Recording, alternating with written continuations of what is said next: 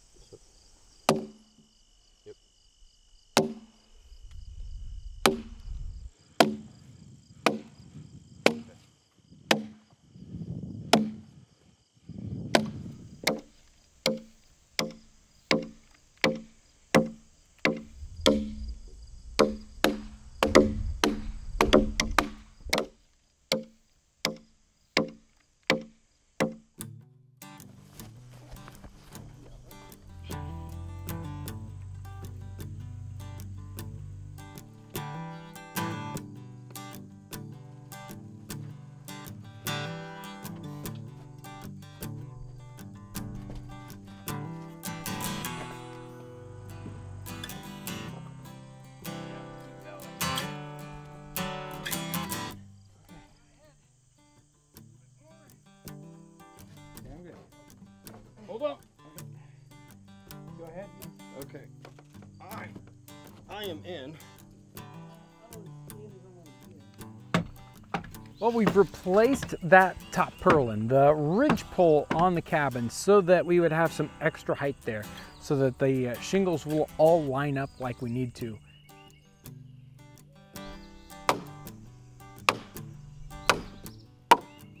We didn't want to waste that log, so we split that in half, and we'll use that on these bottom edges to, again, raise the bottom edge just a little bit so that all these shingles line up perfectly.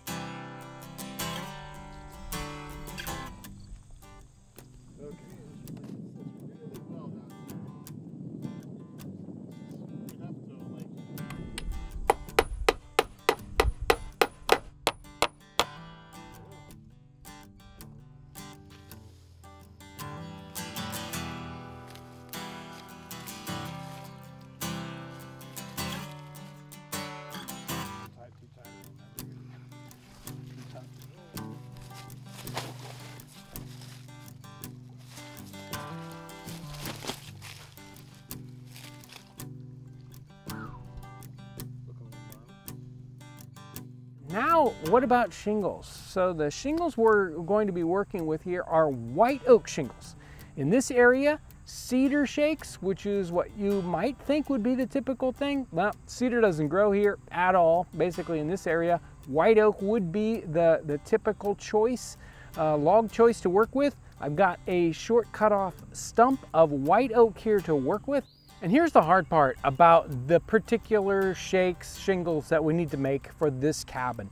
You can see behind me that the purlins are spaced at about 18 inches apart. That worked perfect for the bark, but to do a shake, that means it needs to be at least twice that long. So we need 36-inch long shingles or shakes. That's a long shake, and so we need to to split out very, very long shingles on this. We've got the white oak log here that we're going to be working with, and we need axes, we need wedges. That'll get us to be able to get down to the quarter mark, and then we can start to bring in the froe to start splitting shakes out from those quarters. We'll see. I think it's going to be tough. They're going to be hard.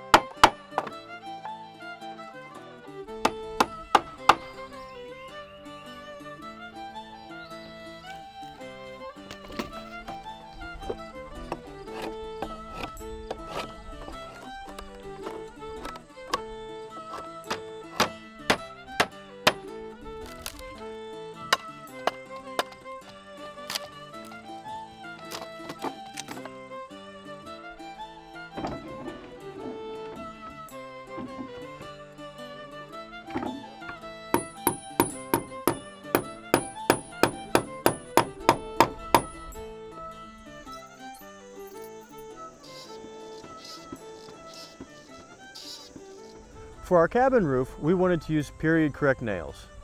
Some of these nails we made right here in the blacksmith shop, right here on the homestead. Making a nail is easy. All you have to do is taper out the end and then take this handy nail header, and after you cut it, you stick it in the header and you can hammer the head over on the end of it. So making nails is a very repetitive process, very time consuming, and it seems like you don't get anywhere, but it is so satisfying being able to make the hardware that you need right here on the homestead.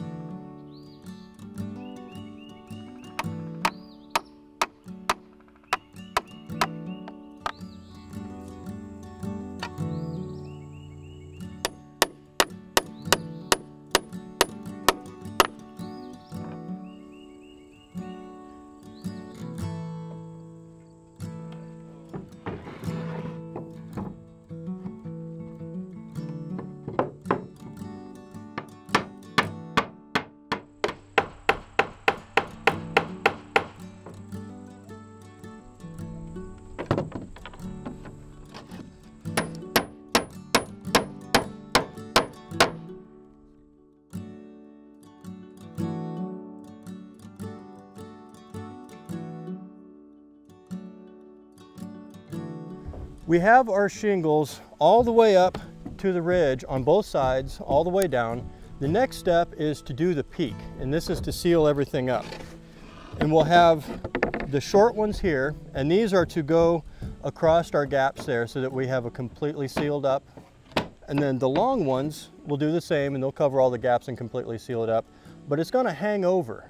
And what that does is that creates a little shelf area in there that no water can get into.